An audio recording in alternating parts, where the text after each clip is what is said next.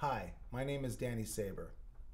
I want to thank Akademia for this opportunity, not only to recognize a great artist, but also to speak about a friend, Danny Vash.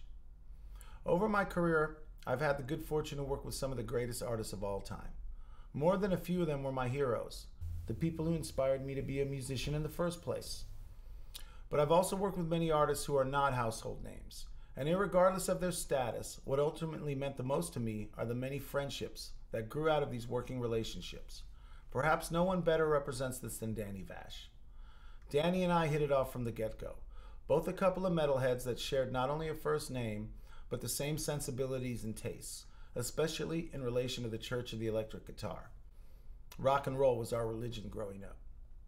I've always believed one of the most important roles a producer plays is that of recognition, absorption, and reflection, helping the artist refine their ideas and express them in a way that maintains the integrity of their message and sound while striving for an end result that's as accessible and appealing as possible, removing any barriers between what's in the artist's heart and soul and what's being expressed to their audience. This is when music has the power to rise to the level of art.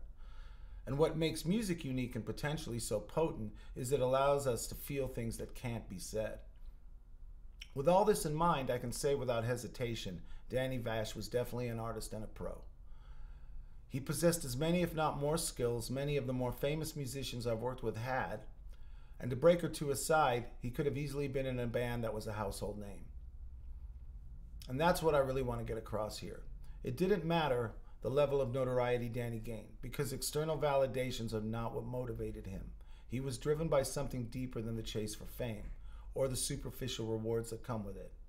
He marched to his own drummer, and foremost, he never gave up on his dreams.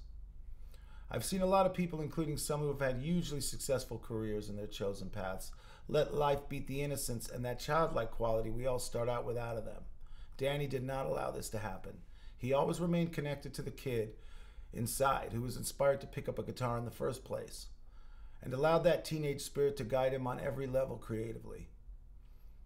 It's staying in touch with the magic of childhood, not allowing the stress and grind of life to make you jaded. That art, in this case, music, can help us maintain this connection throughout our lives is one of the gifts its pursuit has the potential to give us. We never really know what we're capable of till we're put to the test. When Danny was told he had 6 months to live, he could have easily curled up into a ball and waited to die. Instead, he looked the Reaper in the eye and said, "Fuck you." With the support of his wife, Deb, and through sheer will, he defied the science and kept moving forward and living his life. That was over 5 years ago. Danny finally succumbed to pancreatic cancer in November. These recordings he's being recognized for were done within months of his death. And the truth is, aside from losing a little weight and a lot of hair, when we were in the studio recording them, you would have never known unless you knew. But in reality, Danny wasn't well, and the sheer amount of courage and inner strength required to deliver up to the standards he set for himself was nothing short of heroic. And in the end, that's what really matters, isn't it? Not how famous you become or how much money you make, but how you affect the people you connected with and communicated to. Ultimately, all we leave behind is our memory in the minds of the people we touched, and in Danny's case, his music. Danny's definitely an inspiration to me, and every time things get shitty and hard, which seems to be constant these days, I can always think about being in the studio with him and just enjoying the creative process and camaraderie of a couple of kids that just wanted to play their guitars. Rest in peace, Danny Vash. Love your head.